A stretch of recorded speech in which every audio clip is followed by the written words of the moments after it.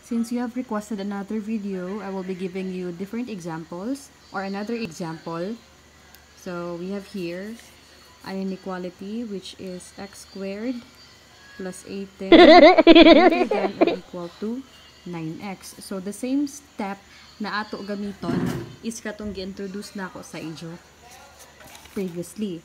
So first, we have to move all the terms to one side. We could either move these terms to the right side or move 9x to the left side. So, para mas madali, we are going to use subtraction property of equality or simply subtract both sides by 9. So, we have here x squared plus 18 minus 9x. Copy the sign 9x minus 9x. Okay, next we have to simplify this and factor the quadratic equation. That is for the second step. So here, simplifying this one, we have x squared plus 18 minus 9x is greater than or equal to 9x minus 9x. That is 0. So we have to rearrange this one into its standard form or proper form. That becomes x squared minus 9x plus 18 is greater than or equal to 0. So we have already simplified this one. The next step is to factor this out. Again, in factoring, since this is a trinomial, we have to consider the first and the last term. So in factoring this one, hanapon nato ang factor ng first term o ang last term. So ang x squared, definitely its factor is x and x. Copy the inequality and 0. So the factor of 18, unsa may factor ni 18? We could have 18 times 1 or 9 times 2, or is there any factor? Wala na. So we could have naa pa? Yes. What else? What is the factor? We could also have 6 times 3. Am I right? Okay. So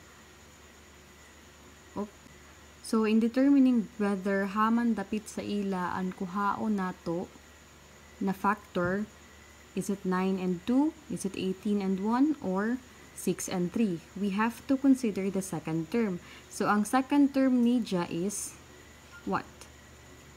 Unsa man? Is 9. So dapat pag i-combine nato ang duha ka factor, the result would be 9. So 18 and 1, if we are going to combine that one, the result would be 18. 9 and 2, if we are going to combine that one, that is 11. So definitely we are going to use 6 and 3. Naunsa may sign sa middle term? Diba? Negative. So that means dapat negative po ang atong gamiton sa tunga. Okay, let us try to check by using the FOIL method. We have here x minus 6 times x minus 3. So first term times first term, that's x squared. First term times negative 6, that is negative 6x. Negative 3 times x, that's negative 3x. Negative 3 times negative 6, that is positive 18. So we have here x squared minus 9x plus 18. Check. Okay, so we have now already here our factors, which is x minus 6 and x minus 3. The next is we have to what? We have to equate or divide these factors and equate this into 0. So x minus 6 is equal to 0 and x minus 3 is equal to 0.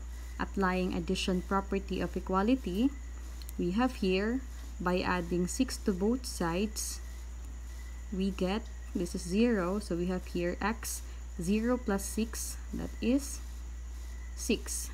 Next, x minus 3 plus 3. Still using the addition property of equality, we have plus 3. So this is 0. We have here x on the left side and we have 3 on the right side. Now, naanatay values ni x. So, ang step number 3, if you can still recall, is to use these roots to divide the number line into regions. Okay, so let us make a number line. Sagdi kun hiwi ha. Let me try to draw a line here, extending to both sides, and then we have here 0, 1, all the positive integers, 4, 5, 6, and 7, and on the left side, these are the negative integers or negative numbers, negative 1, negative 2, negative 3, negative 4, negative 5, negative 6, extending to the left side. Now, hanapon na to ang 3 o ang 6 sa number line. So, let us spot. Haman si 3. Okay, here it is. So, we have here 3 and we also have here 6. Now, we have the first region, the second region, and the third region. Now, if you can see, in the first region, all the numbers are less than 3. So, we have here, x is what? Less than 3. And the third region, as you can notice, 7 and all the numbers beyond that are greater than 6. So, we have x is what? Greater than 6. Am I right? And the second region, we have here x is greater than 3 but less than 6. So we have now our 3 regions. The next step is to test each region using the inequality. So again, magbuhat na pud kita ng table. Okay. Let us try to make a table. Pasensya yang ako table kung hiwi. Sagdi irakan lamang dyan. Isipin nyo na lang straight to. Okay. We have 4 columns to make. Sagdi kon hiwi. The test point, the inequality, the status. Okay, so we have here in our first column the region. The second column, these are the test points or point. The third column, it's the inequality. The fourth column is the status. Okay, so let us divide this into 3 regions.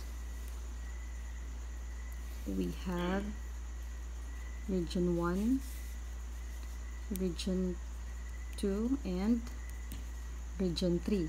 So, magkuha kita ng test points. So, from region 1, the values are less than 3. So, pwede na ito gamitin si 2 and all the numbers here. So, we'll use 2 na lang. And then, region 2, the value should be greater than 3 but less than 6. So, we could have 4 and 5. So, we will use 4 na lang. And for region 3, the values of x should be greater than 6. So, we could use 7, 8, 9, 10, and so on. So, 7 may masuod. Mas gamay-gamay. So, we will use 7. Next is we are going to substitute these values to the inequality.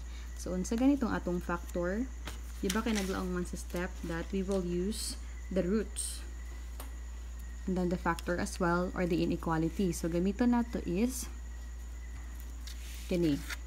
X minus 6 and x minus 3 is greater than or equal to 0. So, we have here x minus 6, x minus 3 is greater than or equal to 0. So, let us substitute na. This is 2 minus 6, 2 minus 3, greater than or equal to 0. So, 2 minus 6, that's negative 4. 2 minus 3, that's what? 2 minus 3. that is pila? -1. So we have here, just copy this one, 0, we get -4 minus 1. So we have that's 4 is greater than or equal to 0. When we say or, so pwede equal siya kang 0 or pwede greater than kang 0 siya. So is 4 equal to 0? Definitely not. But we have here 4 is greater than 0. Since or man, it could be either 4 is greater than 0 or 4 is equal to 0. So we have here 4 is greater than 0. That is, of course, that's true. Now for the second inequality, we have x minus 6, x minus 3 greater than or equal to 0. Substituting 4 to the value or to the variable x, we have here 4 minus 3 greater than or equal to 0. So 4 minus 6, that's -2.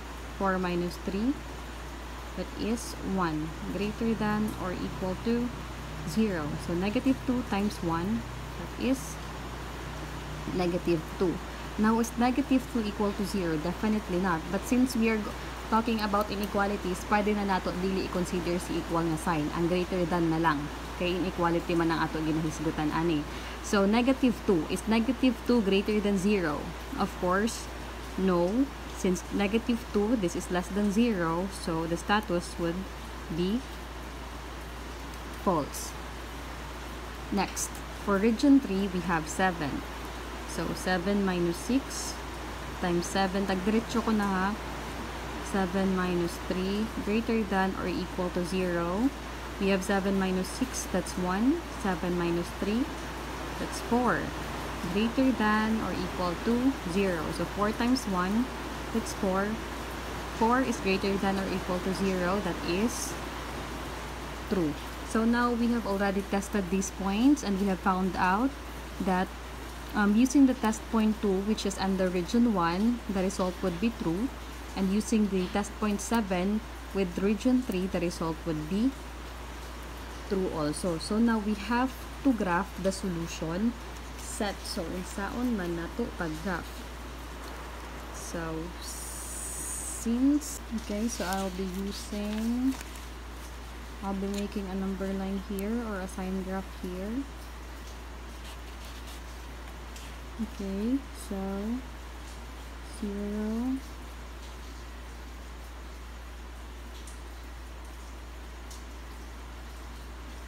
1, 2, 3, 4, 5, 6, 7, 8, -1, -2, -3, -4, and -5. So, di ba na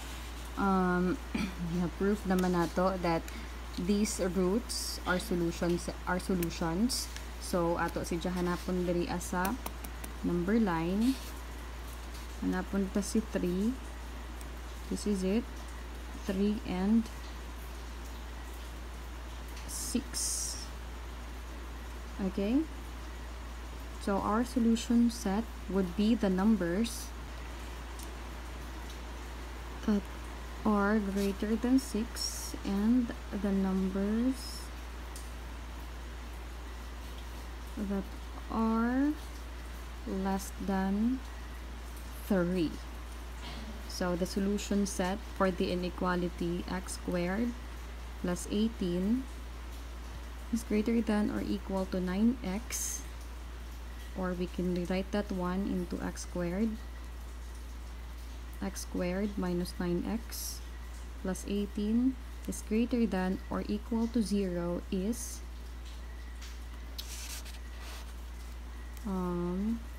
the set of x such that x is less than or equal to 3 and x is greater than or equal to 6.